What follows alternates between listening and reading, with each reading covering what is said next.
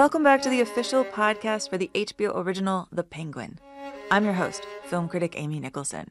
After each show episode, the creators, writers, directors, cast, and crew are braving our studio so we can ask them about the cruelties we have just enjoyed. There will be spoilers.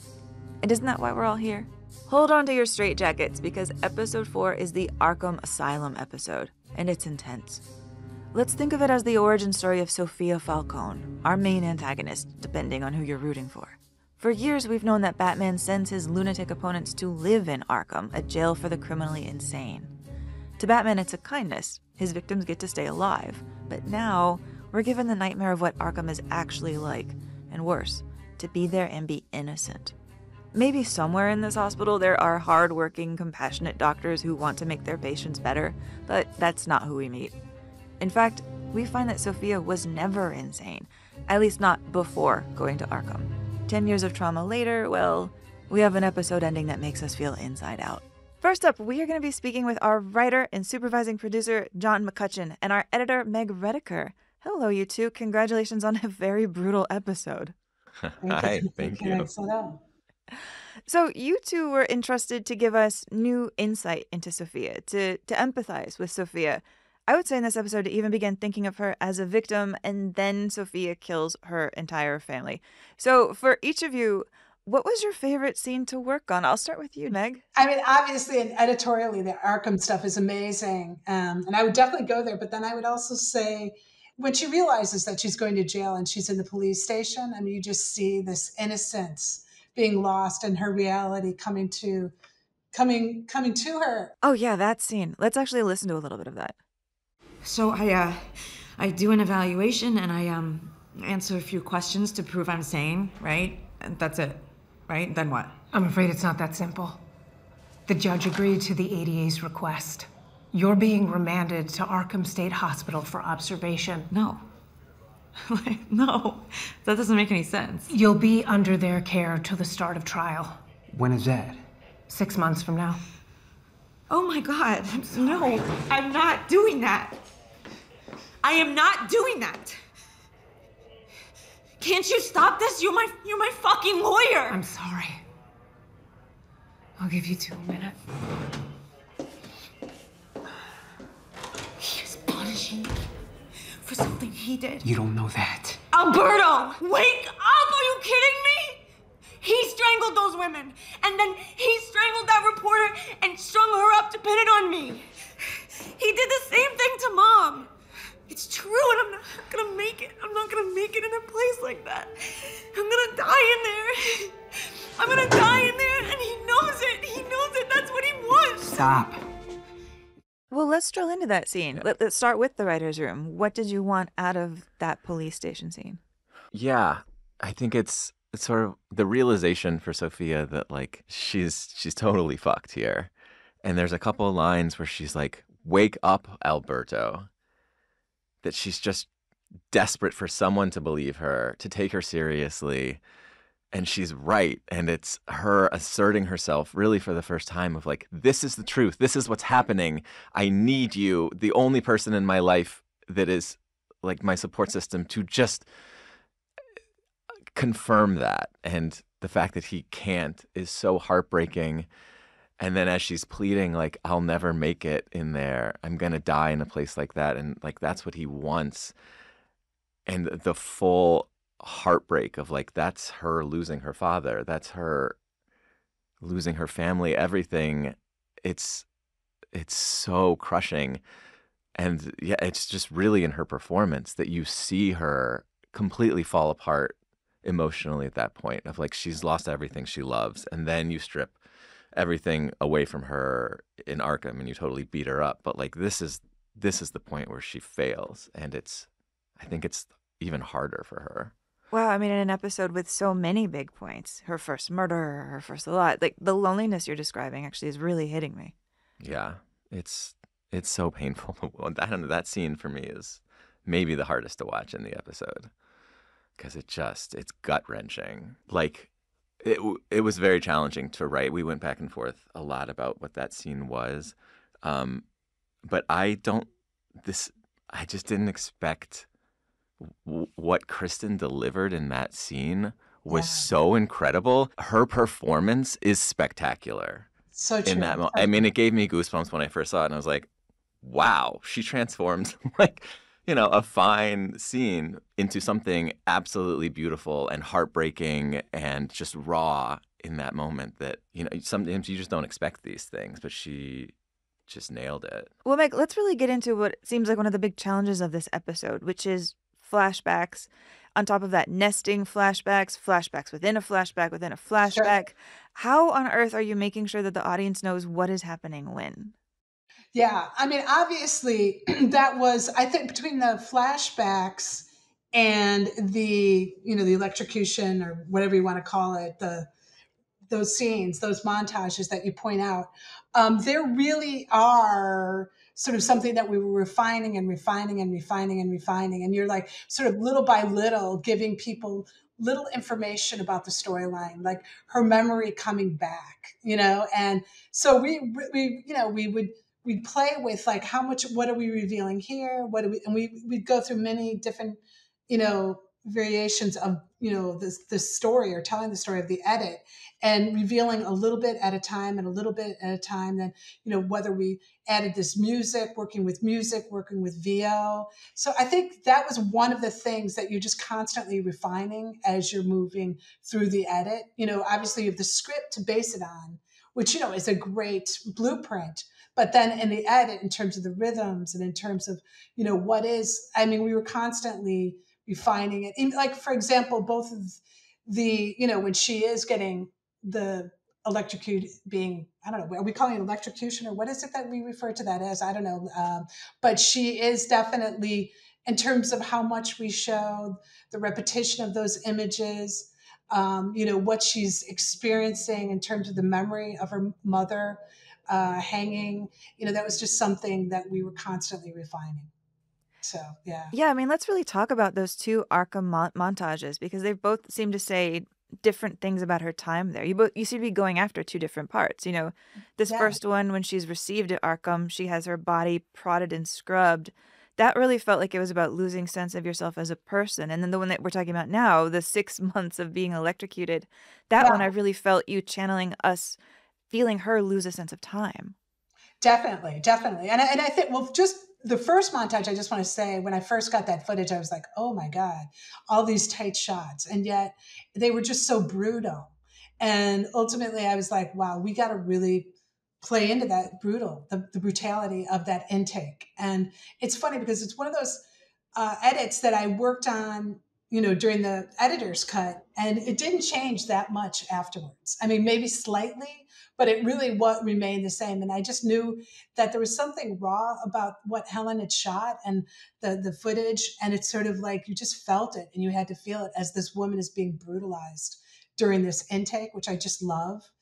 But as far as the other montage, that was really interesting too, because you're right. She's losing herself and she's going through these hallucinations. She's losing time, but also us as a viewer, we're seeing the passage of time on some level. That's representing the passage of time, which helps us to sort of give us the time that Sofia has spent at Arkham.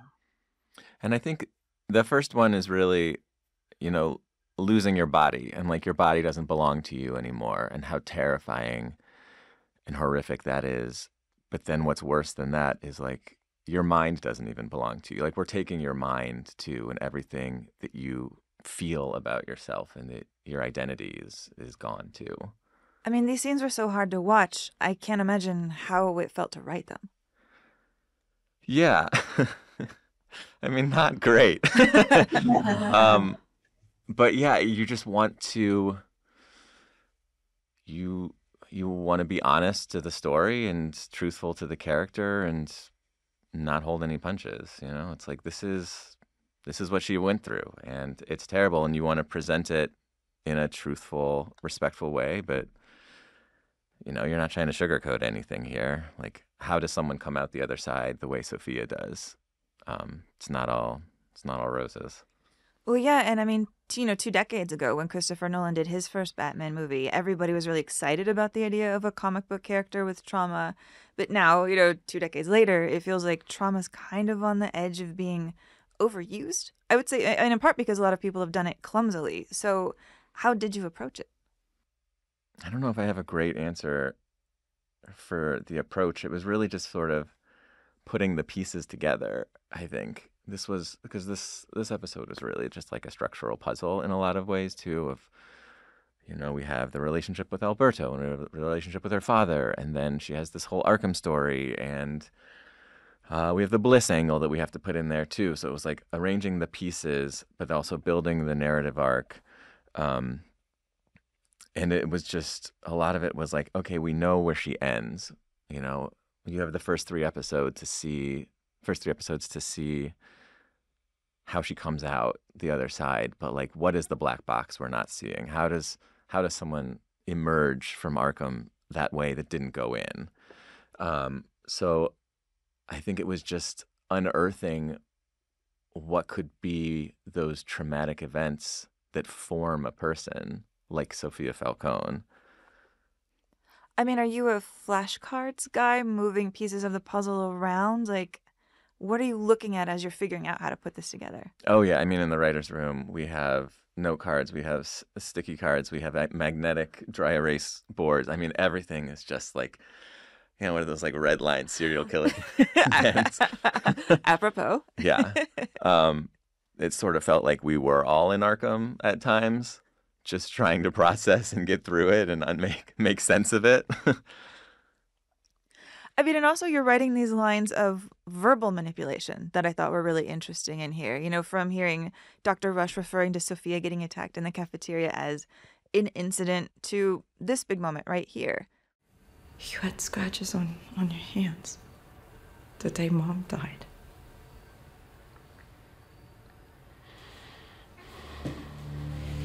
But I know that I know they weren't from her. I know that. They were from something else. I don't know what, but something.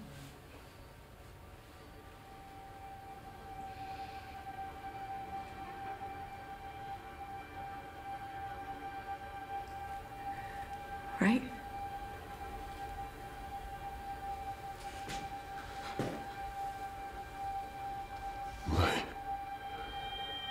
Sweet Sofia. What has happened to you? You're clearly not yourself. You're confused, sick.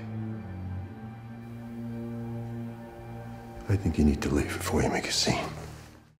Tell me about writing for the language of abuse, of abusers, of people twisting words around. I mean, you seem like a nice guy to me, so what are you drawing on? I mean, maybe to your point earlier of like the theme of gaslighting is just sort of extremely present culturally. I don't know, just not being believed, I think, is sort of what resonated with me of this character of like, she can't trust anybody and no one is telling her the truth. No, I think that's a really, this notion of not being, I don't know, one of your questions being that, how does this relate to you, or how does Sofia relate to you? And I think she really does relate to me because as being a woman trying to be heard, you know what I mean? And sort of like this archetypal story of a woman that's put into an institution or being institutionalized, it really sort of really shows it from her point of view.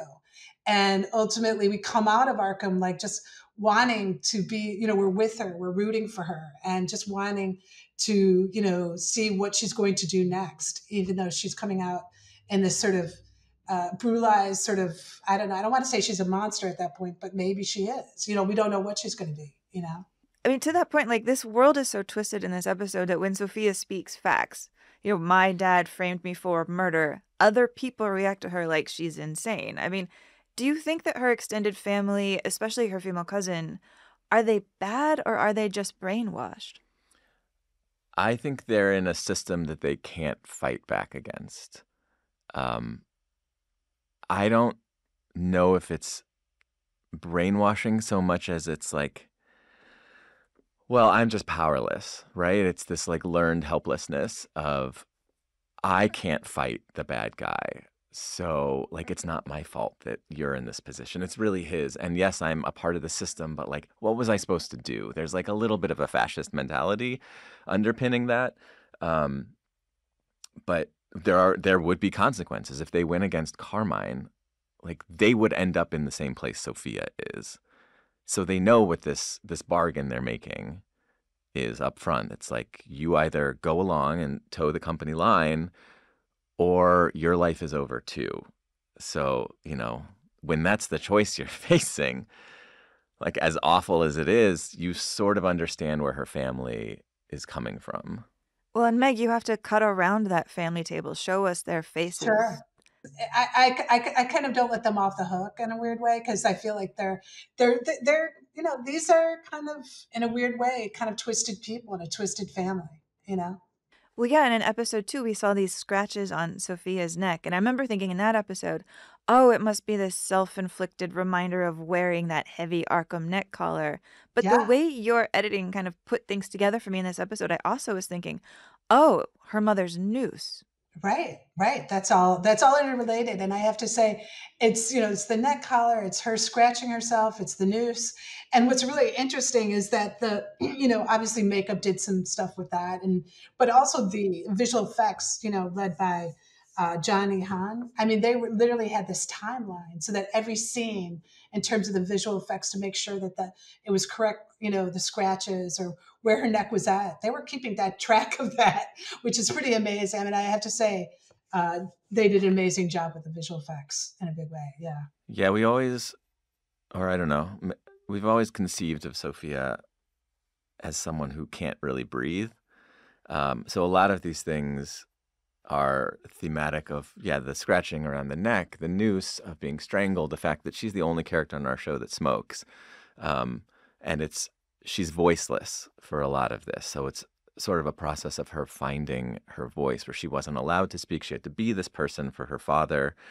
And then she was put away and she didn't have a voice and she doesn't know who she is. So coming out, it's like she does still feel strangled by this world, and she's just trying to sort of embody herself through her voice and breath, really. I want to bring in Oz here, too, because we get these glimpses of what her relationship was like with Oz in the past. I mean, tell me about their power dynamic back in the day. I'll start with you, John. Yeah, I mean, she's a spoiled little rich girl who's driven around by this guy that, her dad found for her. And they've formed this kind of like scrappy underdog friendship that's, served them both well up until this point. Because they're both in the shadow of Carmine and the Falcone family. They're both feeling sort of put upon or marginalized. And it's sort of a beautiful friendship in that way. We're like hopefully rooting for them and for the tragedy to be like, oh, they were kind of doomed from the get. But to see her kind of put him in his place was fun. And that was fun to write and think about. Yeah, those little bits, like, what are you doing inside? Like, he's a dog. Yeah. And also the line when he says something like, after she speaks to the reporter and Oz says to her, maybe that's not a good idea, and she says, I don't care what you think. I mean, that just pains him to no end. And it's just like at that point too, when they're it doesn't align, like her needs and his needs don't align, he's ready to throw her out the window at any second. You know what I mean? And it's always about Oz on some level. And it's at that moment that you sort of realize that he's sort of put in this situation. Well, he's not put in this situation, that he's looking out for number one, at all times. And I think it's like, if you've ever worked for someone who's kind of really wealthy in a way, and you're like, oh, we're kind of friends, and like we can kind of kiki and like have a good time, and then you take it like a little step too far, you become a little bit too familiar or comfortable, and they're like, no, you're my employee. And you're like, oh, that's right. It's always capitalism at the end of the day. Has that happened to you? Oh, yeah. Oh, yeah. I'm like, oh, I thought we were, oh, no, okay. I misread our relationship. I thought we were friends, and no. I'm just a peon. Before we go, I want to ask you both, is there a favorite just microbeat in this episode? A little look, a little line delivery that you're just really proud of. It's still kind of sticking with you. Oh my God. There's just so many moments of Cristin that I was just fully blown away by. I really love the scene, I have to say, that Helen shot with her and Alberto in that car, where she's trying to suss out what Alberto knows, and just trying to get some validation. And that they're toying with each other, the brother and sister, so it's a little light, but there's something really heavy underneath it. And for some reason, I just love that scene so much. Their delivery is amazing. The way Helen shot it with the like really high overhead angle makes it feel super private and just the two of them. But then you still feel Oz there lingering, and him looking back through that mirror is so menacing. And I just like that dynamic of the three of them in that moment feels so loaded and powerful to me that was always my takeaway. I'm like, I don't know why, but this scene is like just gripping me. Yeah. I have to say the scene for me is, when she kills Magpie and ultimately, little by little, she's getting more and more annoyed by her. And then she said, did you talk to the doctor? Did you tell him about me? Were you spying on me? And then she just kills her in this most brutal, disgusting manner. And then is the line, I'm innocent at the end? I told you I was innocent. And she's got blood all over her. And she just killed this person. And it's just like, I don't know, that scene for me is just like, wow. Yeah. It's amazing. Oh, well, congrats on giving everybody the shivers this week. Well done, John. Well done, Meg. Thank you both for coming in. Thank you. Thank you. Next up, we have series creator, executive producer, and showrunner Lauren LeFranc returning along with our Sofia Falcone. I am so glad to have you both here for this big Sofia episode. Hi. Hello. It's so nice to be here. Well, so Sofia Falcone has existed in the Batman comics since the 90s. People who know their Batman lore, they expect Sofia to be a serial killer. Lauren, you introduce her in the show as a serial killer. I believed you in the first 3 episodes that she was a serial killer. You seem to be having a lot of fun using this character to toy with the audience. Well, I guess so. Yes. I mean, I think for me, part of what I wanted to do with Sofia is to kind of, I guess, speak about what happens to women a lot, which is they easily get labeled. And obviously, of course, if you're coming from Arkham State Hospital, in our show, in our world, you're going to presume that that person is mentally unwell.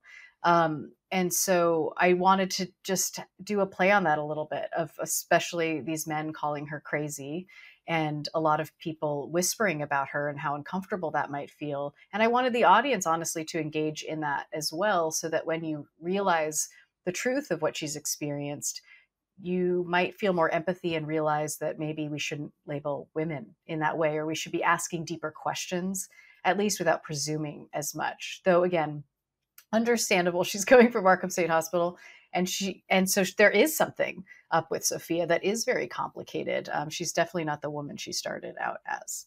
Well, Cristin, what sold you on wanting to play her? That they wanted me to.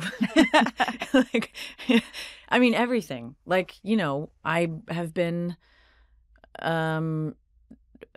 It's a couple different parts. I am a huge Batman fan and have always wanted to be in the films or anything. I grew up, the Tim Burton films were deeply seminal for me. I've seen Batman Forever 1,000 times in theaters, forced my father to take me.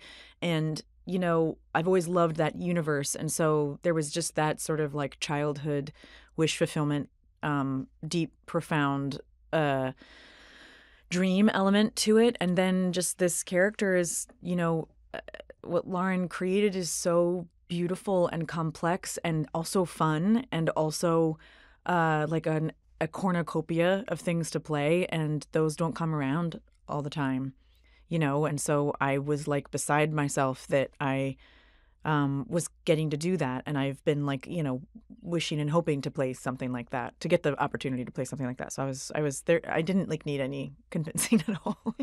I was just really thrilled. Well, yeah. I mean, because my first impressions of you as an actress, the first things I got to see you in were these dark comedies, where dark and comedy were pretty equal. And I was curious, here, what would you say your proportion of dark to comedy is? And honestly, does having a sense of humor help you access darkness? Whoa. I think that I like that there's humor in here because I think that's I think the show does have a lot of humor. I guess it's like all in the eye of the beholder. But there were like so many moments when I laughed out loud.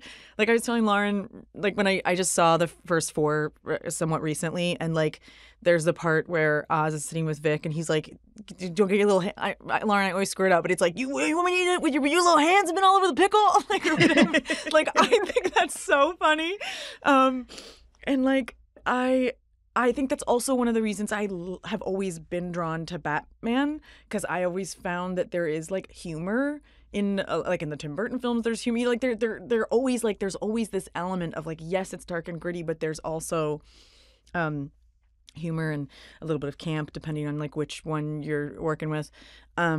So I also just, that is the type of stuff that I like to be a part of and also watch, because I think like life kind of strikes me as that, as like a balance between the two, you know? I don't know, but I don't, as far as your last question, I don't know. And for, like, does like humor help me access it? But yeah, I think like life is a balance of, it's like a tragic comedy. So it makes sense to me. I mean, you're joking this episode about Luca getting his third wife from Portugal.com. I snorted. I definitely snorted in an unflattering way. Good. That's a Cristin improv. It is? Yeah. Yeah, that was trying to make Alexa laugh. I just felt like she's so lovely, and I felt this immediate warmth, and it was like one of my favorite scenes to film is actually when they see each other at the funeral for the first time. And there was just something about her, like I just found her to be so lovely, and she's very funny. And I think maybe because it was like one of the few times you also get to see Sofia both in the flashbacks and in present day with someone who once meant a lot to her. It was like fun to lean into. And so I think I was just trying to make her giggle. And like and I think also we were like in our little party dresses, and you like have been filming all day and you're getting like a little like woo. So yeah. Well, I was actually really curious about something that you're touching on. Lauren, you're writing in this episode pre-Arkham Sofia and post-Arkham Sofia. Did you start with one over the other? How do you think of these two Sofias? Well, I knew her backstory. It's hard for me to write a character without feeling like I know where they come from. And I've said this before, but really a lot of my inspiration for Sofia, or why I wanted her to come out of Arkham State Hospital, is because of Rosemary Kennedy, because I just felt like there is something about coming from a very patriarchal family and a very well-known, wealthy family that sometimes can stifle people or start to put them in a box. And so to me, I just thought Rosemary Kennedy is such a tragic, fascinating figure because, she's put in a mental institution by her father, and she got a lobotomy, and we don't know her story. And so her story is never told. And so that deeply informed sort of my desire to want to tell a story in that vein, in our own version of that, in our world, with Sofia. So in that regard, I felt like I needed to know that Sofia was, more spoiled, came from privilege. We were trying to also tell like a wealth and class disparity story in a lot of ways. And so I wanted to examine a young woman in a family like this, who obviously comes from the mob. So that breeds its own complication, but that she is used to having a certain amount of things given to her. And then what happens to a woman like that, who already has darker elements, I think, inside of her, because she knows what her father does. And she's, been raised with the mob world, and that her mother died when she was young. So there's a lot of stuff already inside of her. So that's who I knew existed, to me, at least, when I wrote the first episode with Sofia. And I knew the things I wanted to sort of tease, and especially in her conversation with Oz at lunch in the first episode, for instance.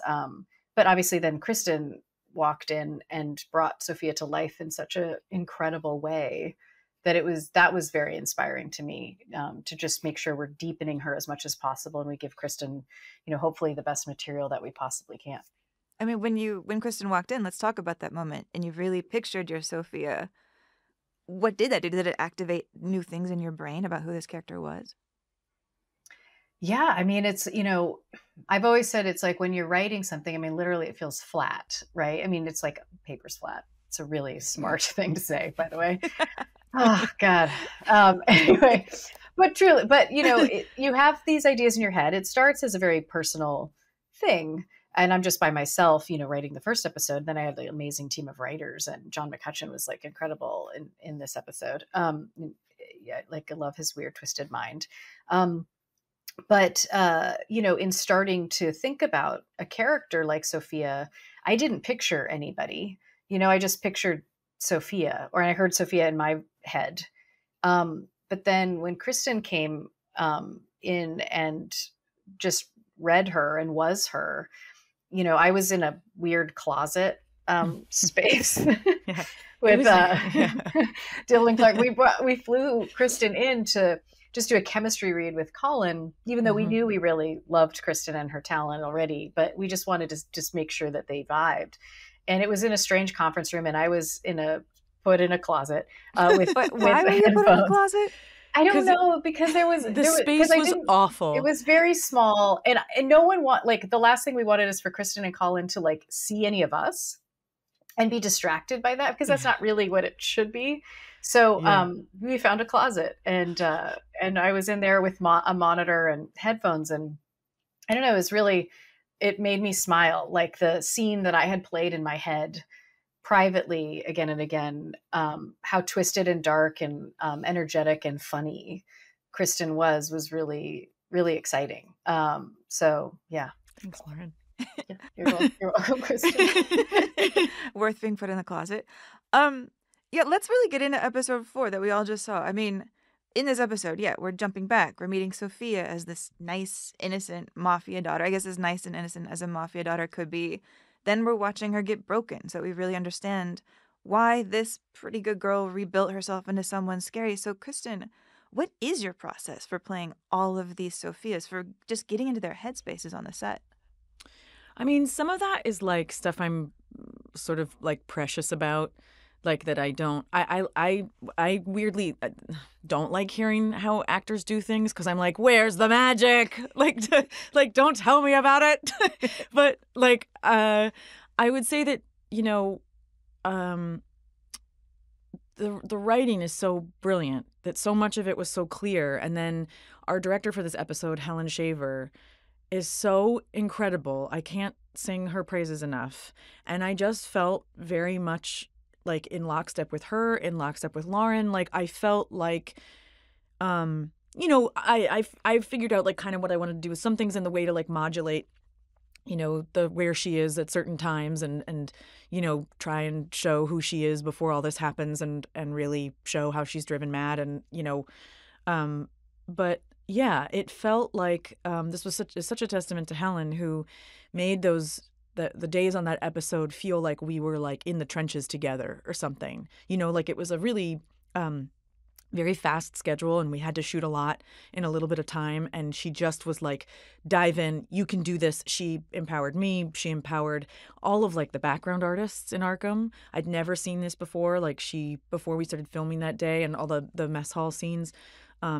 she took time to be like, I want everyone here to come up with a character and really think about who you are in here, because I'm just going to let the cameras roll, and like Sofia's going to walk through. And I've talked about it a lot in the last couple of days, and I still get like chills, because it felt like I was in a play. It was like being immersed, and that's so rare to have someone who cares, and who cares about like every single element of it, and who empowers actors that much. And so like that was like a huge part of the process too, that felt like we were sort of all in this together. Yeah, I mean, it was just so yeah. And then like I have like my like playlists and other stuff that I do, but your secretive list. I mean, I'm trying to even picture what it would be like walking into a scary cafeteria has been my nightmare since I was a kid. Oh, of course. Being an actor walking into a cafeteria where like everybody has a set personality. That's wow. Yeah. And it was thrilling, and it was like so, you know, like one of my favorite moments of that episode and also of the series, it was a moment that I was so terrified of messing up, is when she kills Magpie. And I, you know, when you're in that space with everyone and they all like know what's happening, and I'm like, you know, going through this like really intense thing, and they're all like the cacophony that was around me, all these women who like had these characters who were like screaming and banging on tables. I mean, I just still get chills. It was like incredible. And yeah, that's a testament to Helen. Yeah, no, and also like the fact that, like, to Kristen's point, the fact that the background artists, I mean, they brought it. They brought it so It was so amazingly. yeah. Because They that got in could my have gone face. so They were horribly terrifying. wrong. Totally. Yeah. Oh my God. Yeah. Like it was so, you know, like she had them like walking up and like looking at me. Like it was so, and we were all so focused together. You know, those are like long periods of time to remain that focused when it's like dark stuff. So like it also just felt like, you know, I felt partnered with them. Like we were all just so locked in. And yeah, it was incredible. Well, I mean, Lauren, like the things that happened to Sofia in this episode, I found them hard to watch. So were they hard to write? Yeah, I mean, you know, again, like John McCutcheon wrote this episode, and obviously, like my role is to do what I want to do to a script as well. But like John really, he, as I said before, he's like got an incredibly twisted mind, and that's why I love him. I've been friends with him for a long time because I do too. I mean, it was really important to me that you empathize with Sofia and that we don't put her through something in a gratuitous way. I mean, I hope it doesn't feel gratuitous. It should feel shocking and terrible, because it was terrible what she went through. And you know, it's very challenging to figure out. We have such a short period of time to tell a story like this in terms of just the scope of one single episode of television. And so that montage was very key, for instance, in terms of taking us through time and having you experience something with her, and trying to make sure that the tonal balance was right. But it felt relevant, and it felt important to put her through that, not to just do it, but instead to have you understand the type of thing that Sofia went through, that it's emotionally violent and it's very traumatic for her. So even though it is very hard to watch, you know, for me as a storyteller, my goal is I want you to feel things, you know, when you watch something. And it helps so much when you have Cristin doing all of it, because I think she really grounds it and makes it very relatable. And that's truly what makes it so terrible, is you care about Sofia. If you didn't care about her, it would not be as impactful. Yeah, I mean, on that note, there's a moment in this episode that I actually want us to listen to. It's, you know, where Sofia is out, she's at the table with her family, she's listing the murder victims of the hangman. And almost under her breath, she refers to herself as a victim too. And in that moment, I realized I was caught off guard in a good way, that it felt rare to see someone so strong also be able to embrace that word. Let's listen to that. As you all know, I was stuffed in Arkham State Hospital for a decade, convicted of murdering 7 women. Summer Gleason, Taylor Montgomery, Yolanda Jones, Nancy Hoffman, Susanna Weekly, DeVry Blake, and Tricia Becker. Their names are worth saying. Victims are so quickly forgotten, aren't they? Our stories are rarely told. Okay, all right. I mean, Cristin, that moment caught me off guard in a good way. Like, it felt rare to see someone as strong as this character embrace that word. Yeah, I mean, I think that's what's so brilliant about that entire scene. That was another scene that is like maybe one of my favorites of the whole show that I got to do. I remember reading that scene and being just blown away. And I think that moment, and actually the moment that always really moved me, was that she says, "I loved you." Like you know, that like heartbreak of like, I got punished and I loved you. And I didn't do anything wrong other than just love my family. Like it just, there's so many different layers to it. And that, yes, she's like finally I mean, there's so many different things going on in that speech, and certainly that moment where she says, like, our stories are so rarely told.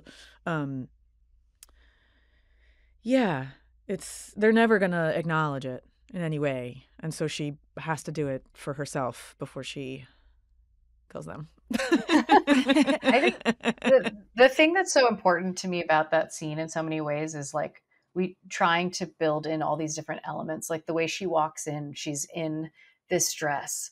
And based on her scene prior with Dr. Rush, it's like we don't know what her intent is. We know she's supposed to go to Italy. And then when she sits down, like to me, I love details so much. So it made me happy always the idea that like I'm like, I want Sofia to pour the wine fully to the brim, you know, and like and the meatball in the mouth, and the meatball. I like always all loved that moment. Those details are so essential, and Cristin pulls them off and manages to achieve something in that still feels grounded. Which, you know, on the page that could go, it could go either way, and because it's always supposed to be like a little elevated or not. But then Cristin's speech is so incredible, and you know, for me, when we're in editing, it's no music is on it.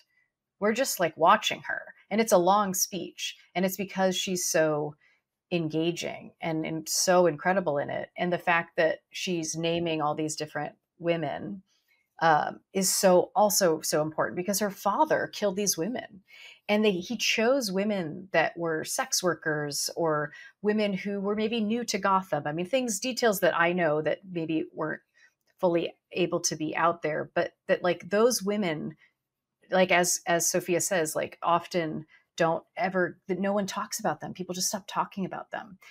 So her giving voice to them felt very important, as she's giving voice to herself and her own situation, and wants her family to like look at her and really see her in that moment.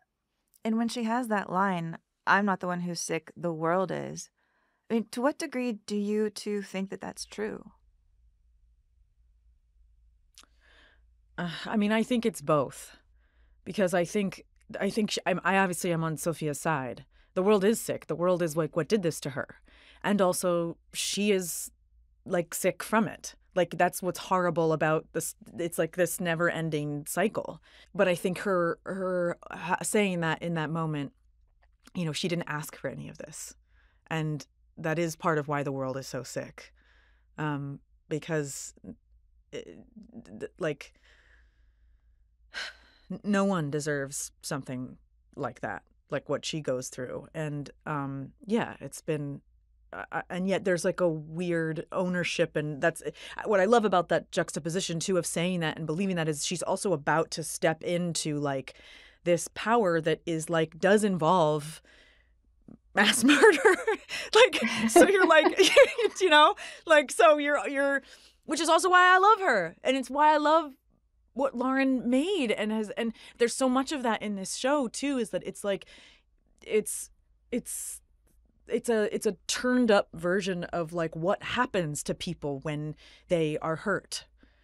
And I think that, which is like also something I've always loved about Batman, and you know, I think that was like something we talked about on our first Zoom.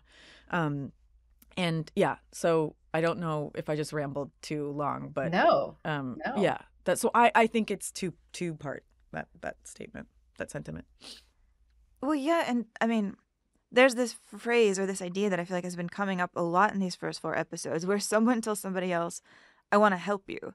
And I'm starting to get my hackles up. You know, I want to help you is now feeling like a threat. And I mean, from the outside, Cristin, it feels like one of your biggest hurdles must be figuring out how to play somebody who has to keep her guard up, who has to keep other people feeling uneasy, who's pretty okay with getting a random street teenager killed. But you also have to make the audience empathize with why, and empathize with you. I mean, that's also part of the, you know, the tragedy of her life, but also losing her brother. Like, you know, she goes from that's why I love that line so much of like, I'm not safe, I'm home. You know, she goes from like one prison into another one that like you could argue is worse, because that's where it all went down. And that's like where the betrayal happened, and where the gaslighting happened, and where it's continuing to happen, where they're all just like, you know, hey girl, welcome back. Anyway, go in there. Don't talk to her. You know, like it's crazy. It's crazy making. And yeah, that does dictate how she moves and what she has to keep a lid on and like what's roiling inside her, because she's just like having to continue to just swallow. And her one ally, is killed pretty much as soon as she's back home. Well, yeah, and I mean, dealing with all of that betrayal, it does feel like it starts to mount up. Like for somebody like her who's really trying to seize whatever control she has, I wonder, when she was betrayed by Oz in the last episode before this, like I was thinking at that moment, I wonder what's worse for Sofia, getting betrayed by Oz again, or knowing that she let him betray her again. I thought about that too. I mean, I think it's the second one. Maybe. But it's pretty brutal. Well, so Lauren, she gets her first start at the end of this episode. She gets a clean slate. It was bigger than I think a lot of us were expecting. Red Wedding-esque is a word that I've been hearing get thrown around. I mean, Lauren. Hell yeah. Get 'em. You did it, girl. Yeah. You killed your family. Yeah.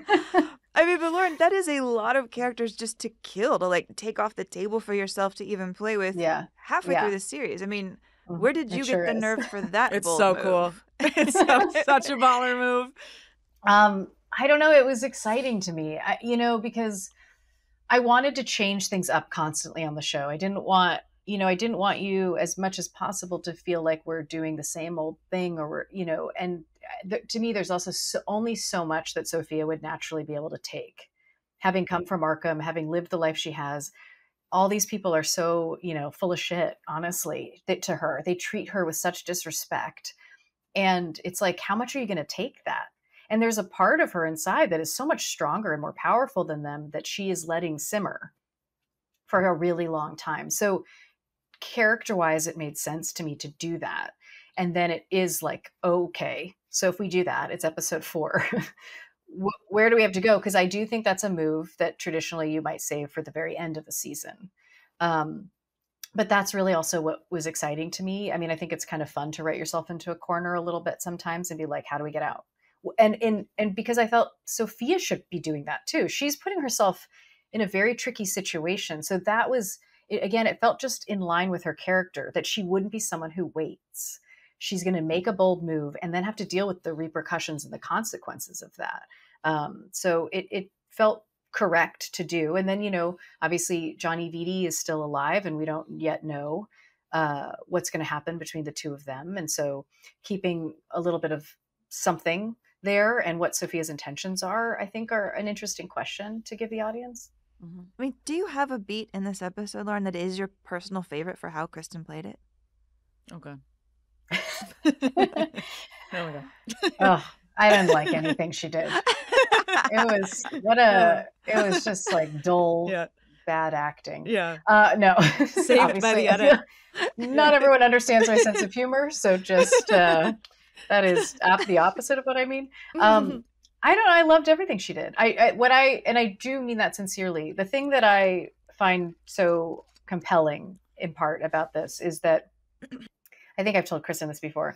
I didn't anticipate when she was her younger version that she would have wilder hand gestures, that she would talk the way she talks. Like that to me was really stunning because I was like, oh God, like what Cristin chose to do in all these different moments for her emotional arc, which by the way is extra difficult because we block shoot. So we shoot out of order. And you really have to track that for yourself as an actor, what those emotional beats are that you're trying to hit. I was really floored and impressed by that because that she just did that.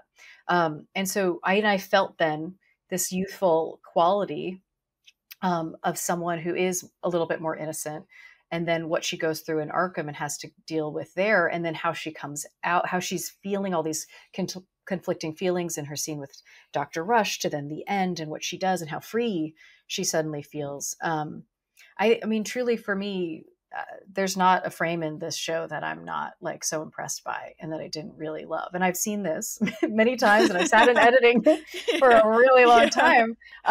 So yeah, it's honestly as dark and terrible as this episode is in so many ways. And it's so haunting what Sofia goes through. It's been a pleasure, honestly, to That's how I feel though watch. too. I was just doing an interview earlier today and they were like, wow, that's like that episode is crazy. Like, was that hard? And I was like, no, I mean, like, sure, the hours are long, or like you get thrown around a bunch and like maybe your like arm gets hurt or something, but like it's thrilling. It's like I could do it forever because it's so thrilling. But I do want to ask though. I mean, Cristin, are you scared of Sofia? No. No? No. Because I'm obsessed with her. I get it. I'm never like, oh, obviously, like, I'm not going around what she's doing, but like, I just love her. Like, I love her. And I love, I think I understood everything that she did, which is also such a testament to Lauren. Like, yes, is she doing things that are like wrong? Of course. Like, should you, murder so many people? No, absolutely not. But you can really see why this person does this, and like why so sadly that like makes them feel free for the first time, and that like that's how they gain agency, and that's how they like find a new version of themselves when they've been so like I loved it. So she never scared me. I mean, I also had the time of my life too, so like I loved it all around. We had the time of a lot of people's lives that ended really short. Yeah. Well, thank you both so much, Cristin, Lauren, for being here. Oh, thank you. Yeah, thanks for having us. This was a joy. For our next conversation, I'm going to hang on to Lauren and welcome Helen Shaver, who directed this episode. Hello, ladies. Welcome. Thank you for coming in. Good to be here. Hello.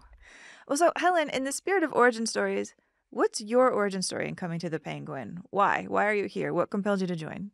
Lauren, we had worked together on Impulse, and I don't know, that's a number of years ago. And I was just finishing New Look in Paris. I was very, very tired. I'd been there for 6 months, and my agent called and said, "You got any interest in doing the Penguin in New York in the spring?" And I didn't know. I hadn't seen the Batman at that point. I didn't know that Lauren was attached. I didn't know any of it. And I went, no, is what I said. And I'm tired. I want some time off.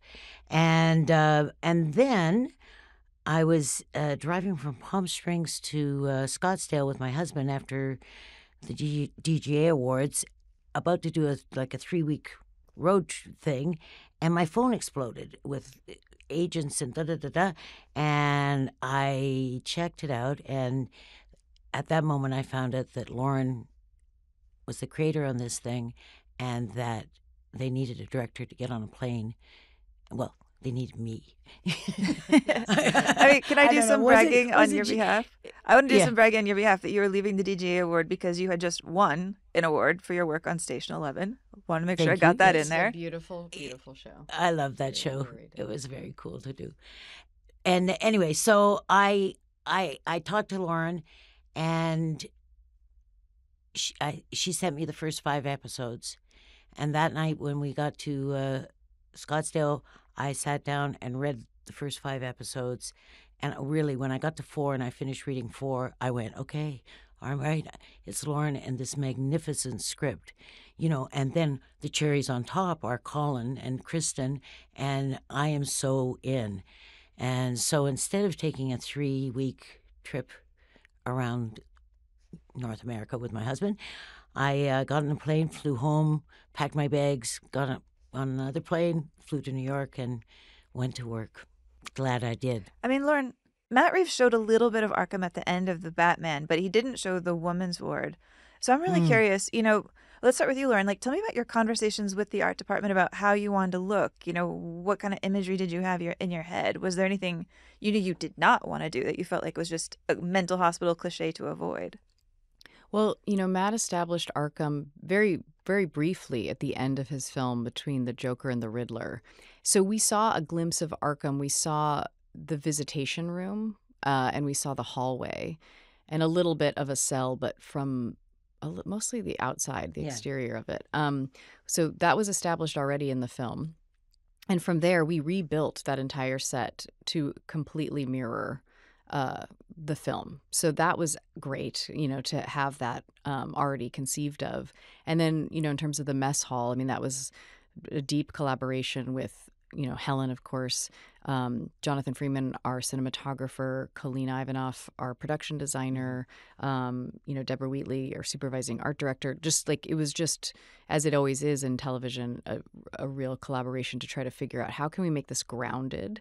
How can we, to what you just were saying, like not do something that you've seen time and again? There's the easy comparisons, of Orange is the New Black, for instance, just because I think it's the most prominent pop culture show that exists that is in a prison, in a women's ward. So we didn't want to do that either. But obviously we also inherited the wardrobe from the film as well that the Riddler is established in. So it was really about trying to create our own mark and to sort of broaden that world. And that's sort of what we've been doing on the show in general anyway, in terms of Gotham City. Yes. And we, the thing that, so that creates the environment. But what creates the reality? What makes it real? And the background makes it real. So all those women in there, I did as I always do, is I spoke to them, and I spoke to them about the fact that we all have a broken part inside of ourselves. We all have a wound. We all have a place that if you press that button, we think we're going to go crazy, and that I wanted them, that we're going to represent mental illness and that we needed to honor it. And so I wasn't wanting them to act out, but rather to act in, to go inside themselves, find their spot, and just be that in the imaginary circumstances. And, I'm really proud of all those women. Cristin is brilliant, and I love Cristin. She's just a joy, really revelatory. I knew she was a great actor and before I got there, but it was just the most delicious unwrapping and uncovering and collaboration that we had on that piece. But it would have been nothing if there was a bunch of people acting like crazy people around her, right? I mean, that would have been a nightmare. And so it was joyful, and those women sustained it for the 2 days, and at the end of it, they all we all went outside and took a big picture together, and they were all singing and jumping and really feeling like that they had made a movie. That sounds so much happier than what I was picturing, because my big question that I want to ask was that this episode has some really rough, some really deeply violating days for Sofia, for Cristin to embody as Sofia. So I was really curious to hear about the mood on set those days from your perspective. Well, she and I, talked about it before, but talk is talk, right? As a director, what I know both from when I was in front of the camera and now certainly when I was behind the camera, that my job is to create the safe space where you're safe enough to fall on your face, to make a mistake, to not just use your intellect and do a safe performance, but rather, do all the thinking and preparing and do whatever you do. But when you come to the moment, to be present and take the ride, and that there is something remarkable because in order to do that, you have to trust, and I have to trust. And in any moment where two human beings trust each other, it is joyful in its own way, right? And it's painful what she's working with. It's hard to work the hours that we work, all of those things. But she was very, very willing, and I have to say, it was a joyful bunch of work with all of its hardness, with all of its truth. Well, was it one of you that had the idea to, kind of break the mood just a little bit after that really brutal montage of her first day at Arkham getting locked up, to lighten the tension with that visual gag? Her cell door slams shut, a loose screw hits the floor. That's a Helen Shaver move. I mean, obviously we scripted the whole. I'm trying to remember, and maybe we added that in because that's what you were thinking. I'm trying to remember. Originally in the script, it was as if there was. It was as if it was made out of cinder blocks and that there was a way to see through the cinder blocks. But in fact, the set was not made that way. It was made with metal walls, right? And I'm in there going, well, how the hell are they? Yeah. Well, but then I love because, visually, we begin with a reflection. right? And the whole thing is a reflection and looking inward and looking backward. And so the idea of looking through a small hole to another world really fascinates me, you know? I mean, it's like a keyhole. It's a way in. And what she sees on the other side of it, of course, is Maggie, who's out of her mind, but Magpie. You're a magpie, sorry. Yeah. But I love that idea, though, that idea came from working around something that was like, oh, no, this is not what I expected. And actually, Lauren, I want to hear a little bit more about Magpie, you know, Sophia's neighbor here in Arkham, because this is a character that people might know. So I'm curious, you know, to hear a little bit more about her, why you picked this character to be this person helping Sophia fit in at Arkham. Well, we wanted her to have sort of a strange friend or somebody next to her who could give voice to that experience. That's really kind of where we were starting from in the writer's room. And then we did a lot of research, you know, for different characters that we could use. And we wanted to make sure there was a character that we used that wasn't going to be represented in the Batman, that could really be our own and our own interpretation of it. And so, you know, John McCutcheon and Dan Fuchs, who is our story researcher and script coordinator, you know, between the two of them, they looked up a bunch of characters and they found Magpie. And then, you know, we wanted to obviously always put our own spin on it. And so it became, this sounds strange maybe, but it became really important to me that Magpie has a high-pitched voice. It was something we talked about in the writer's room, and she's written like a child. And so when we were casting Magpie, it was something that I didn't actually initially realize would be so essential. But at first, when we started to see casting tapes come in, no one was using this high-pitched voice for her, and it just didn't really spark the same way. And so then we went back to our casting directors, Cindy Tolan and Suzanne Ryan, who are amazing, and said, hey, I think we need to tell the actors who come in, we need you to have a childlike, very high-pitched voice. It's actually very essential for the character. And that really opened up the world for her and made her more specific and stranger. And we wanted her to have this childlike voice because we figured something happened to her in childhood. And, you know, our show does represent a lot of childhood trauma, and that's sort of what Sophia goes through too. And it just felt very relevant, and to show that this woman is not a good person. She's very violent, but she seems sweet because her voice is sweet. And also the specificity of that voice when Sophia just hears it and can barely see Magpie through that tiny little hole felt really important. Who is Magpie in the comics? Like, why did Dan think, oh, this is the right one? I mean, we really took her name more than anything and then created our own version of her. So, you know, there's Magpie and then there's Abby. Is this the girl who stabs herself in the neck with a fork? Yes. What is going on with the girl who stabs herself in the neck with a fork? The girl who stabs herself in the neck with a fork has been there for a long time, and she is desperate. She would rather die than be there another moment. And she's been sort of the puppet of Dr. Ventress. Thank you. Well, and why do you think Sophia does the opposite? Why does she snap and kill Magpie? You know, we talked a lot about why Sophia does what she does. And there's this recurring theme that happens throughout the episode that is her saying, I'm innocent. Mm-hmm. I'm innocent. And she says to Rush, I would never do anything like that. I would never kill women. I would never do anything like that. And yet she's in this broken place. She just comes off of seeing her brother, who tells her that there is basically no hope left. Her fate is firmly sealed. She is going to be in Arkham for the rest of her life, potentially. And the tragedy of that and the anger and rage she feels for her father and sort of the impotence, too, puts her in this terrible state after being, you know, immensely tortured throughout, you know, the last 6 months.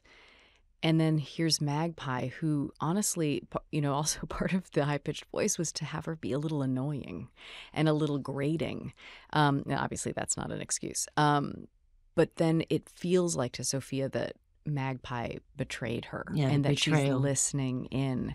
And it's like, how many betrayals can Sophia handle? And there's this feral part of her that comes out in that moment. And, you know, she's a mob daughter. She's been around violence, obviously shielded from it because she's a woman, has a very different relationship with violence, has never enacted violence literally herself. but she's been around violence, and she just kind of breaks and snaps in that moment, and unfortunately becomes this thing that she was in denial of and said she would never become, and still then in that moment, says that she's innocent. I mean, Helen, yeah, and okay. and it comes also on the tail end of the series of electroshock therapy. They do use it for therapy. Yeah, but, I see you making air quotes with your is fingers. But where she is, where it's taken her to the point where she remembers this trauma, right? Where she re-experiences the trauma of finding her mother hanging there as a little girl, which she had blocked, and which seals the whole betrayal of the father, and so in a way, and I think the only way traumas heal or is to see them, right, is to revisit them on some level, and so you have this incredible combination of that truth realization, kind of healing, empowering that she was not crazy, and that energy goes with the rage of betrayal and her understanding that she's been betrayed, as she says when she wakes up with Dr. Rush. Men have always told me, have always lied to me. The doctor's my father, now you. She has to kill her at that moment to survive. I mean, in a kind of strange way, she is the sanest person in there. And this act, if she is going to survive for the rest of her life in Arkham, right now she's just being batted around like a tennis ball. Yeah, like a victim. And she, at that moment, says, okay, no, all right, boom, boom, boom, boom, boom. And to be fair, she doesn't have to do that. And that's the thing with Sofia, is she's very flawed and complicated and is dark and makes very violent choices, and they're not okay. And I think in that moment, I think there is, to what Helen's saying, a rationalization of, I don't think she's feeling this in this exact moment, but truly she becomes very powerful to the women around her and sort of embraces inadvertently this moniker of the hangman, even though she is not the hangman and doesn't want to be that.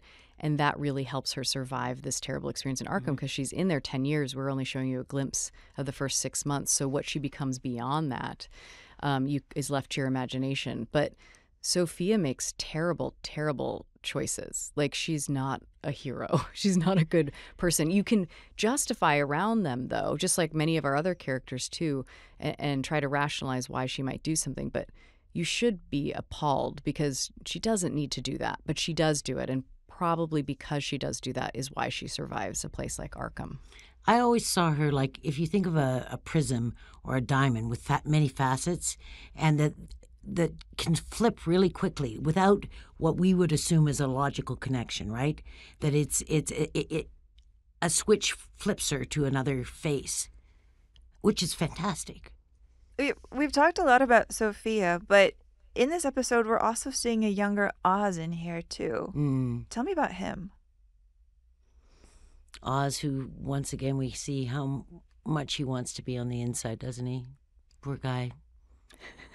Poor guy. Well, are you going to do air quotes for poor guy, too? Yeah.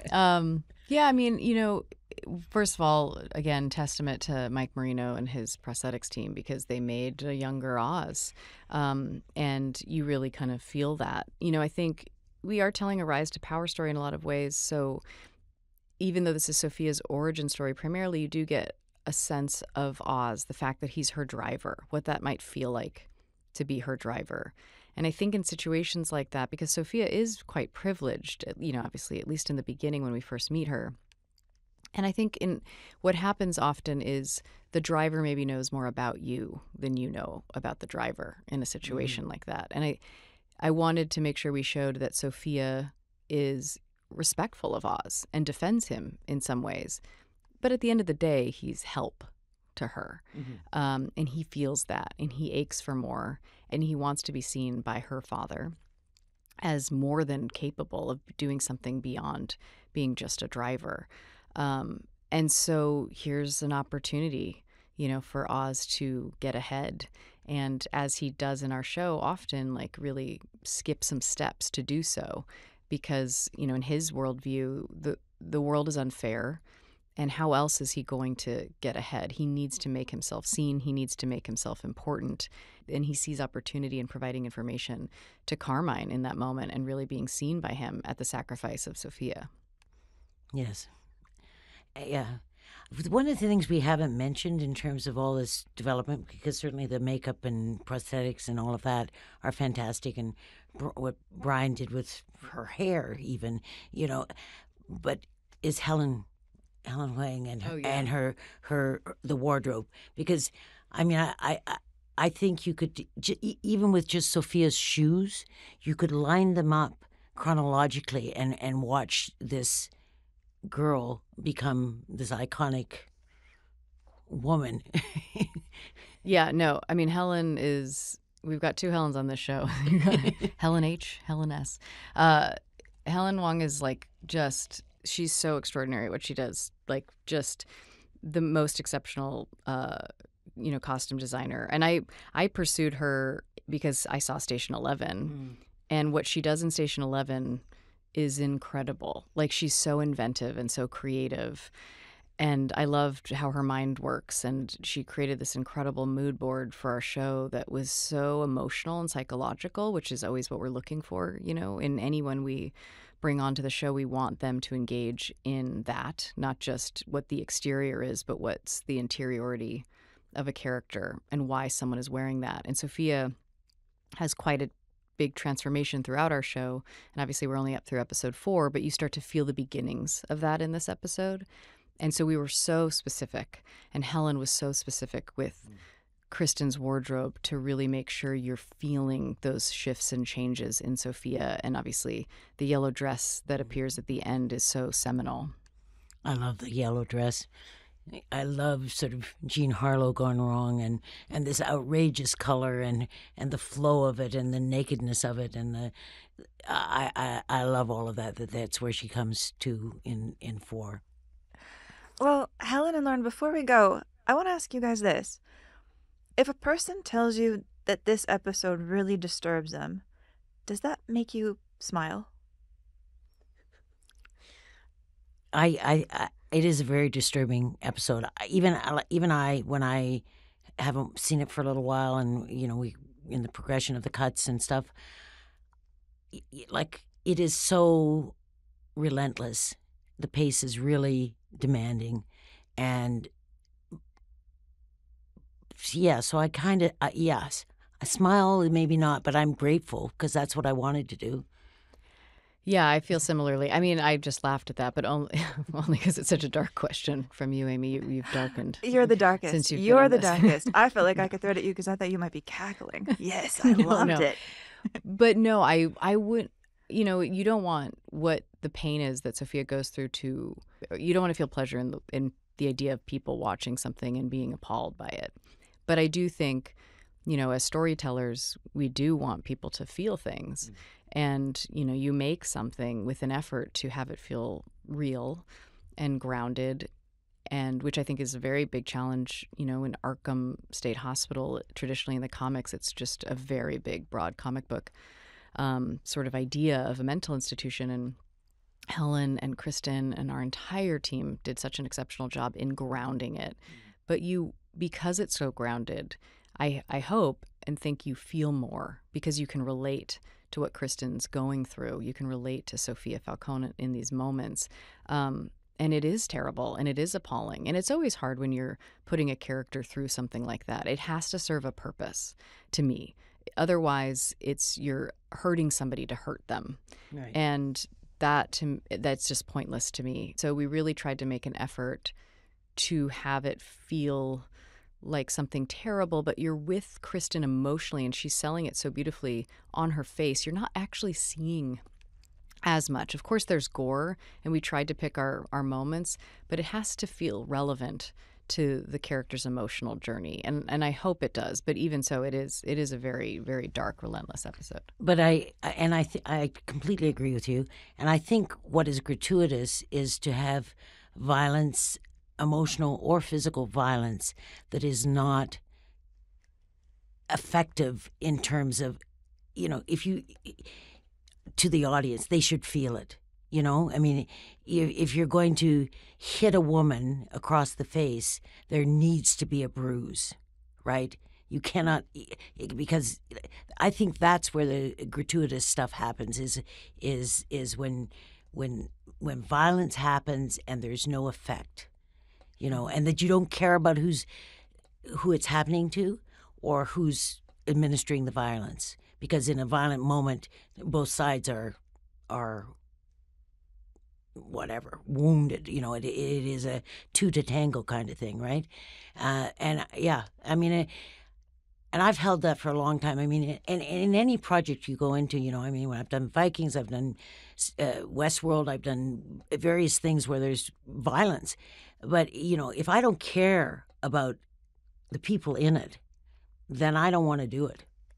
Yeah, and also, this is Sofia's story, so if there's violence enacted on Sofia, you're seeing her through it. Whereas I think sometimes too, for me at least, I've seen many things where there's violence against women for a man's story or for someone else's story, and it's used as a tool to further their journey instead of having it become rooted in who this woman is. This is not entirely who she is, and this is something she's combating throughout the rest of the show, is her own identity. And is she more monstrous or is she human? And it's not that there's either one or the other. And so this is meant to really inform that and to give light to that and to showcase Sofia's perspective and moving forward her perspective of a man like Oz, because that's really essential. If you only have Oz's perspective of himself, then we all as an audience have a very distorted view of a character like that. Also, I think that a very sort of universally shared thing with women is that oftentimes we feel unheard. Oftentimes we feel untrusted. And certainly Sofia is a woman who is not heard until she makes herself heard. Well, Helen, Lauren, this has been a marvelous conversation. Thank you so much for joining me. Thank you. That was nice.